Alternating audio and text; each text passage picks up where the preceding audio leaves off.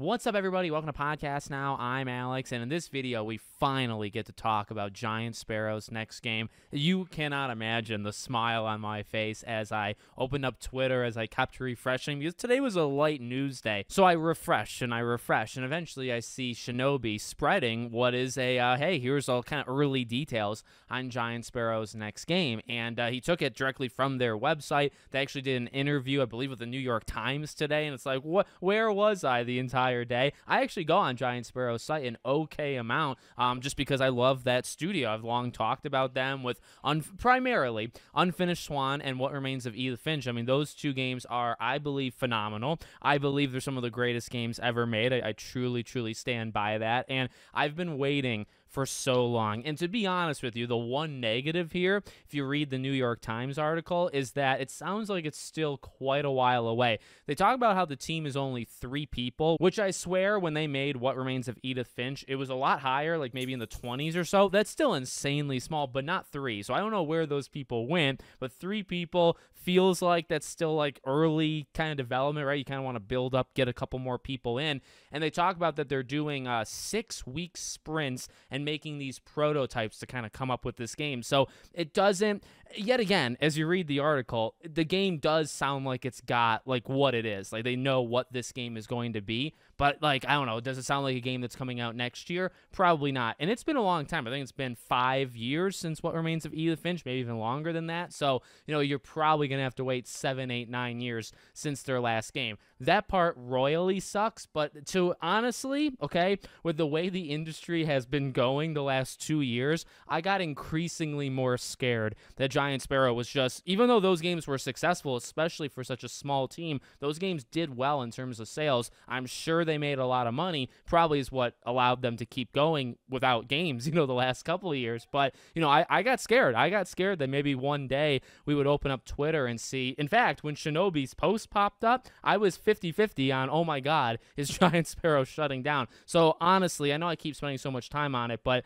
if you haven't played those games, trust me, for once in your life, trust me that those games are absolutely worth experiencing at least once in your life. So this is a game about animals. Now, they kind of had already talked about that if you went on their website at any point in the last like 3-4 years like I have. They've said that, but what it basically sounds like now is, and in fact, the ending of the New York Times article, they talk about that this is going to be one of the weirder games that you've ever played, but it sounds like they're going to have some more like fantastical type, like almost not like mythological, but these kind of like larger than life type animals, and then also animals that you know. And it's basically about biology. In fact, he says this game is trying to call out just how weird biology is. The intention is for players to feel a push and pull between themselves and the game world. Dallas pointed to a sequence in which players must try to get something stuck on a giraffe's head, which is also coaxing the animal to draw near and angle its head just so. So like if you read the whole article, it does sound incredibly weird, but it's about animals. It's about animals and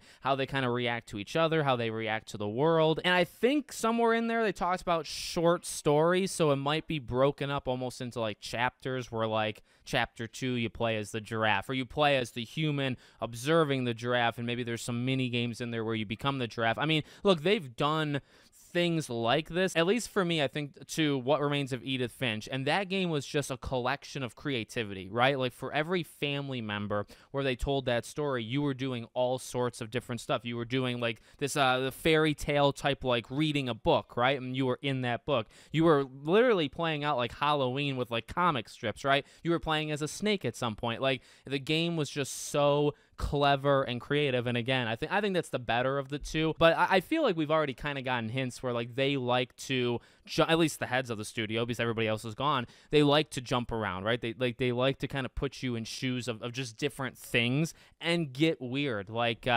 Unfinished Swan is not necessarily the most weird game, but What Remains of Edith Finch is. Like, they are kind of weird. So, like, hearing that this game is going to be weird, that makes me very happy. And, you know, the tweet itself that kind of got me excited. So, you play as a field biologist studying both mundane and fantastical urban wildlife. And then they say, like, it's inspired by Eco, Spirited Away. They talk about Walt Disney. And the Walt Disney one was kind of like, you know, this is not the most highly polished, like $300-400 million game, but it's got something like cutting edge to it, right? And it's I guess maybe hard to describe, and hopefully I'm doing an okay job at it, but I kind of get it, right? Where it's like it's gonna be something that maybe pushes and kind of comes from this creative corner of the world, but it doesn't require, you know what I mean? It doesn't require $400 million to do. It's more of like a smaller come from behind story, indie type story. So I don't know. I am very excited. We still haven't seen anything, and now they did say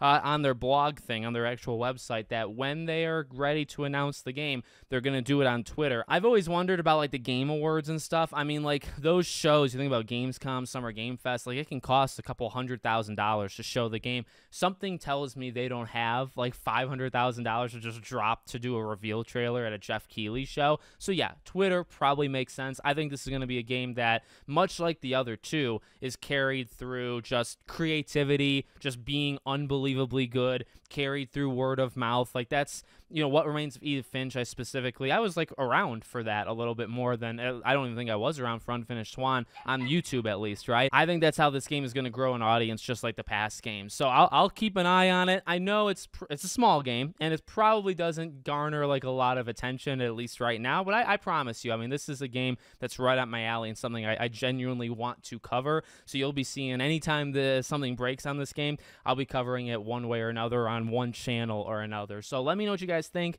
in the comments. Make sure, as always, you're subscribed to the channel, bell icon turned on. I hope to see you all on the next one.